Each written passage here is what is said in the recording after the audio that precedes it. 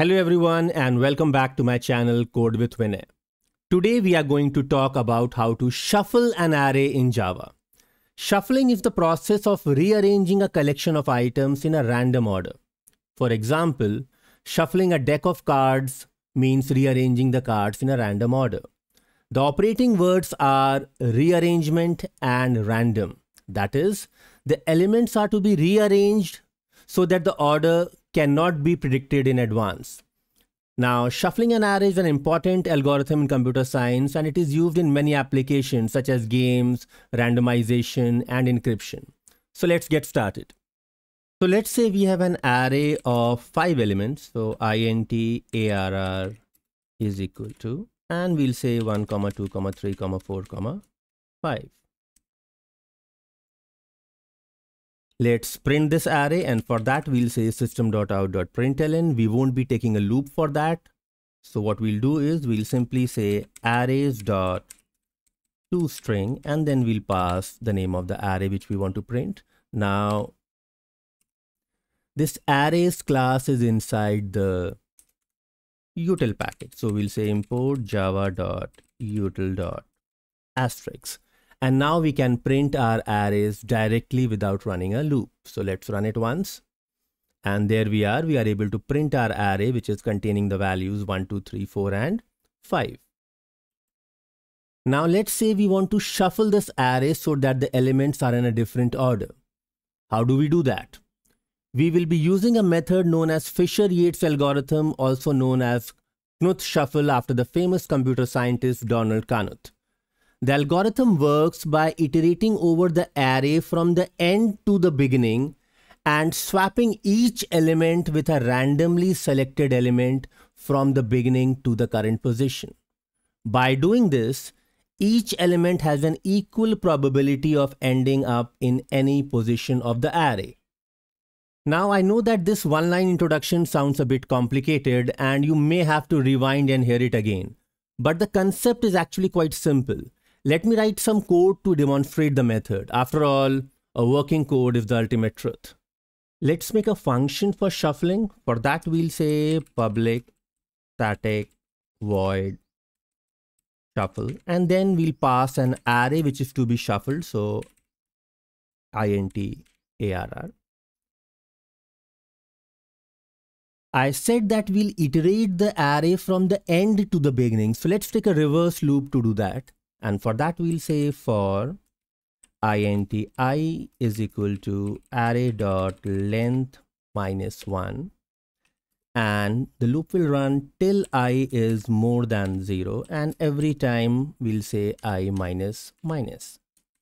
And then again, we'll reformat the code. So the loop starts from the last element of the array and goes back to the first element.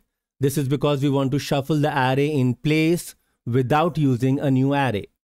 The next thing that I mentioned was swapping each element with a randomly selected element from the beginning to the current position. That is, now we need a random number from the beginning to the current position. So let's say our random number is intr, and then we need to assign it the random value between the range. So we'll say r is equal to int, and then we'll say math.random, and then we'll say into I plus 1. And again, we'll reformat our code. The math.random method generates a random number between 0 inclusive and 1 exclusive. We multiply this number by I plus 1 to get a random number between 0 and I plus 1. This random number will be used to swap the element at index I with the random element from the unshuffled part of the array. I had discussed the random number generation in my previous video, and you can find the link to that video in the description below. Now we need to swap the element at position I with the random element at position R, and for that we need a temporary variable. Let's declare the temporary variable. So we'll go over here and we'll declare another variable and we'll call it temp. Now let's swap the elements. So we'll say temp is equal to ARR of the random position. Then we'll say that ARR of random position is equal to ARR of I. And finally, at the last step, we'll say that ARR of I is equal to temp. Now we'll call our function shuffle to see whether or not it is working properly. And for that, what I'll do is I'll copy this line first. We'll go down, we'll say shuffle, and we'll pass our array. Once the shuffling is done, we'll come back and we'll print the array again. So the first print, that is this line, will print the array as it is, that is 1, 2, 3, 4, 5. The second print, that is this line, will print our shuffled array. Let's see whether this is working or not. So we'll run the program now. And here we are. This is our original array. This is our shuffled array. And if you notice, all the elements are being shuffled. Instead of 1, we are getting a 2. Instead of 2, we are getting a 3.